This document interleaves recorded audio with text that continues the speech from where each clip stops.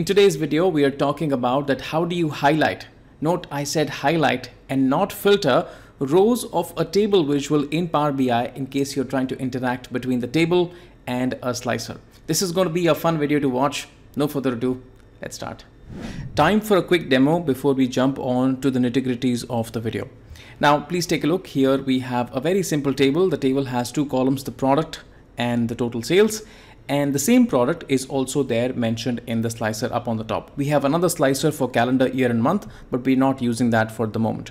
Now, what happens is that just in case if I pick up any value in the product slicer and I slice my table, what's going to happen is that my table is going to get filtered, not highlighted. So I rather would want to highlight the product that I have selected in the slicer rather than just filtering the table down to a single product, which looks very, very awkward. Now, here is what I would want to do ideally. So if I just move over to the other page right now I have one product selected, which is the hair oil. I just go ahead and change to another product and you can see that it did not get filtered, but it just got highlighted. That's what we are trying to aim at. The first thing that we need to understand is that why does the table get filtered in the first place and not highlighted? To be able to understand that, let's just jump over to the data model and just try to do some rough work here. Three very simple tables, the products table, the calendar table, and the sales table. And on this column, which is the product name column, I have built two things. The first one is the slicer, and the second one is one of the columns of a table. So you have the products right here, and you perhaps have the products right here as well. Now what happens is that once you actually pick up any product, the product selected is nothing but the filter context, which is going to filter down this table to just a single product, and any other visual which is also connected on the same column is also going to respect that filter, and it is also going to get filtered down to a single product visible. Now, it doesn't really work like charts where you have cross highlighting or cross filtering. It just filters down to a single product. That is not, however, what I want. I would want is that once I actually pick up a particular product, it should get highlighted, leaving the rest of the products also visible, but one of the products being highlighted. Now, you can probably get to see all the products by turning off the interactions between the products and the table right here. So what I can do is I can go and select the slicer. I can go over to the format tab, edit the interactions, and I can turn off the interactions between the slicer and the table. This, however, is going to turn off all the interactions between the two visuals right here. The slicer doesn't really talk to the table anymore in any form as of now. So even if I want to kind of take a look at the product and somehow try to highlight that right here, I won't be able to do that because all the interactions between the slicer and the table are turned off as of now. Now, this cannot be done when you are trying to use the same column at both the places. The same column is right here as well, and the same column is right here as well, and we would not be able to work around like this. What we need is a pseudo table and a fake relationship to be able to just select the product that we would want to highlight and then highlight that product right here. Let's just see how can we actually achieve that. As a second part to solve the problem, I have created a pseudo table here, which is using a very simple summarize function. I'm just saying, hey, summarize the products table, and why don't you actually pull out two columns from that table, the product code and the name of the product. Both of these columns are unique, but I've just pulled up two columns so far. Now, two columns have been pulled up. Now, if you ask me, is there a relationship between the pseudo products table and any other table in the data model? The answer is no. So if you actually go over and take a look right here, the pseudo products table is like a disconnected table and doesn't hold any relationship to any other table. Now, this is going to actually help me not to filter the actual products table, the visual that we have made. Please take a look. So I'm just going to go over to the visual right here and cancel out the filter that was originally on the products table, and I'm going to ask the pseudo table to come in and place your product right here. Now, this column right here, product column, is carried from the product column from the pseudo products table, not from our actual products table, which doesn't contain any relationship with any other table. What this means is that once I actually go ahead and pick up any product right here, it's not going to affect this table at all.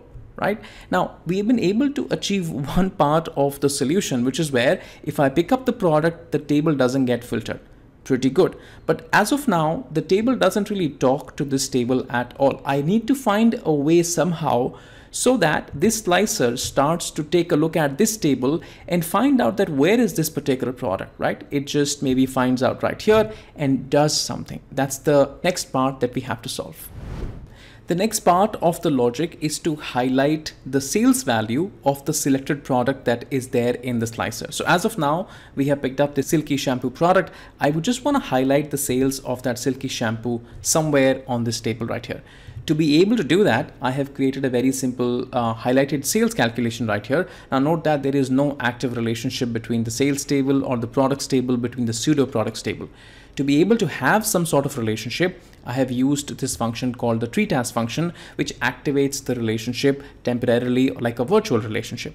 So what this is doing is this is actually taking a look at the product code column, and this is actually taking a look at the pseudo product code column and trying to find out that how many products are common between the two columns of the tables that we have. So here we have just picked up the silky shampoo right here. This is going to be a single column right here, and a single product is going to be searched in the products table, and once that product is searched, I'm only going to be calculating sales for that single product. Now let's just take a look at what is the output of this formula. So if I just drag this formula onto my table right here, I only get to see the sales of the very product that has been selected. Now if I change that to maybe another product or to another product to another product, I do get the sales moving as the selection is changing right here.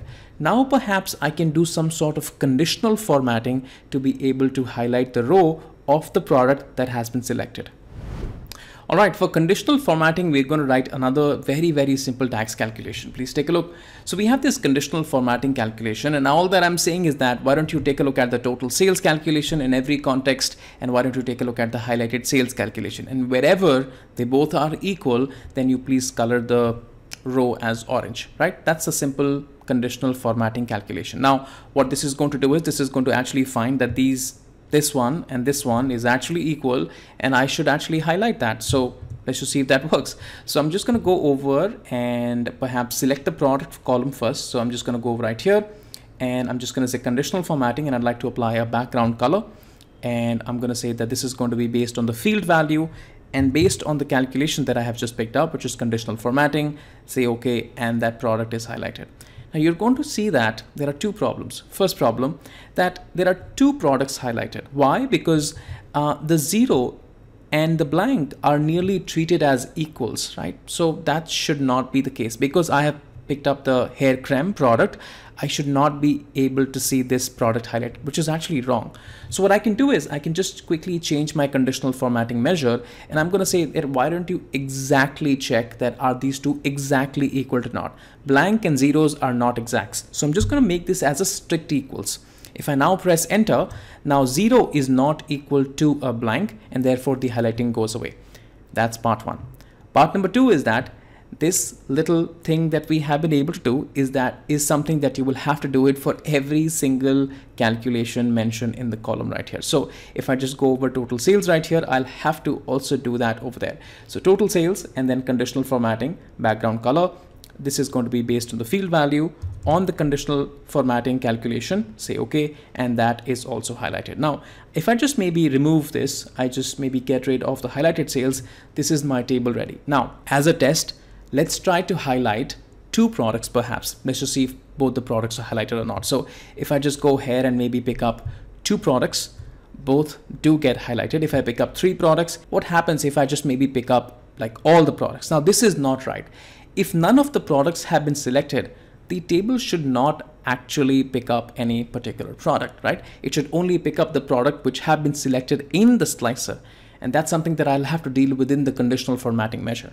So I'm going to say that, hey, measure, why don't you build another check? And what is my check? That this particular slicer should actually be filtered. So I'm going to use the isFiltered function. So isFiltered, and I'm going to say that the pseudo products table that I have created, within that there is going to be the product column, which is where you should actually take a look at that should be filtered. So now there are two conditions to check. Why don't you check for the filter, which is actually applied or not? That's one condition, and then they both should be strictly equal. Now if I now commit to this and press enter, this is all good. But if I actually pick up, let's say, two products, they do get highlighted. This is pretty awesome. All right, that's been it. I hope you like this one. In case you have any questions around this, feel free to drop in a comment and I will be glad to reply. In the end, a big shout about my DAX and my Power Query courses. In case you are starting out with Power BI and you'd like to learn the fundamentals of DAX, data modeling and Power Query, and then go on to a level where you feel confident and you start solving more difficult problems, I'd highly encourage that you take a look at my courses. It's going to be super awesome. Thanks so much for sticking around all this while, and I will catch you guys in the next one. Cheers and bye.